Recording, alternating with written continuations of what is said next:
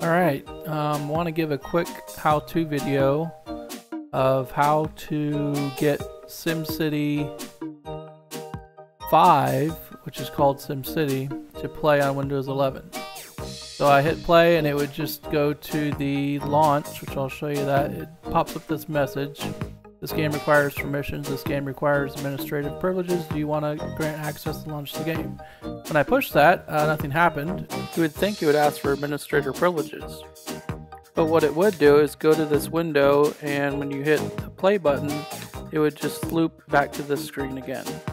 So what I did is I went to Manage and went to View Properties, Open Folder, and then it pops up this folder in your file viewer, and you go to SimCity and then to SimCity here, and then press Properties and then go to Compatibility and then run this as Windows 7 Compatibility and run it as administrator. Push that and exit, and then it'll start up and actually work.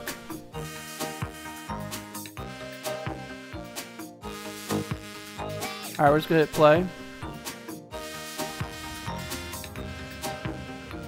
And as you can see, it's starting up fine.